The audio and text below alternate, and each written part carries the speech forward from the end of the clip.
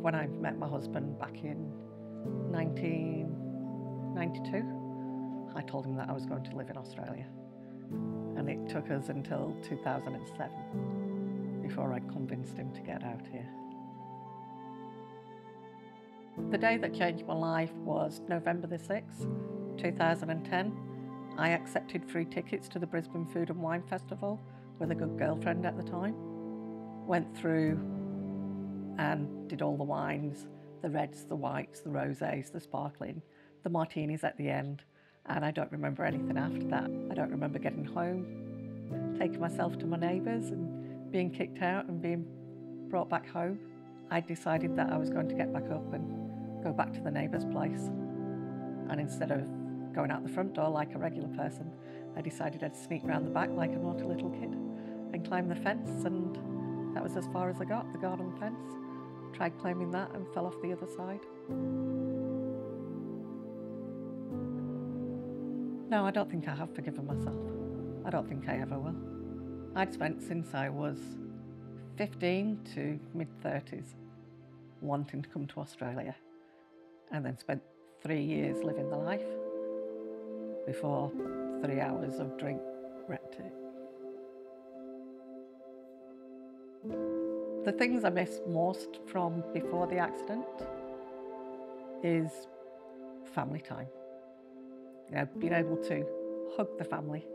I loved going to the beach with the kids, and you go from being in the beach in the water with them to not even being able to get on the sand.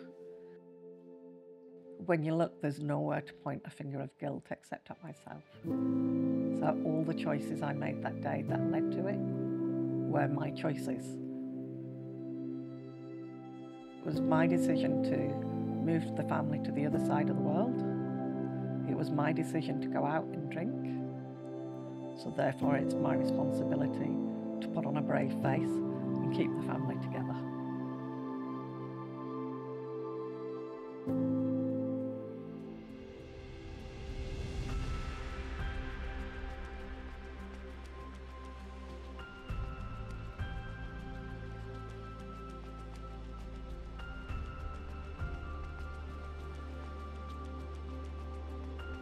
Being part of the trial was such a privilege, to be able to get on, to be able to go to the gym 5 days a week, going and doing the exercise every day meant I'd gone from feeling like a floppy rag doll to where I can hold my posture.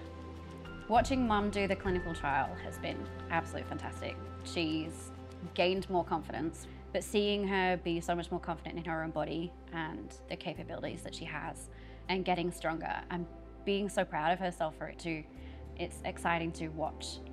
And knowing that she has so many more adventures she can now do because of things like that, you know, having more strength to be able to do something as simple as horse riding for someone like me.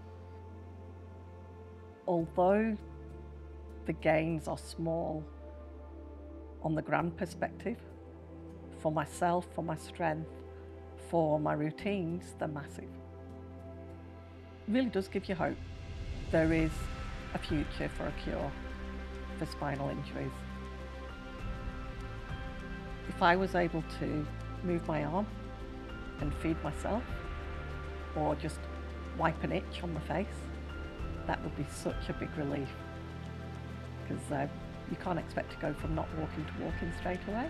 You know, if we could get it that far, that would be awesome. But even a hand movement or an arm movement would be a massive difference.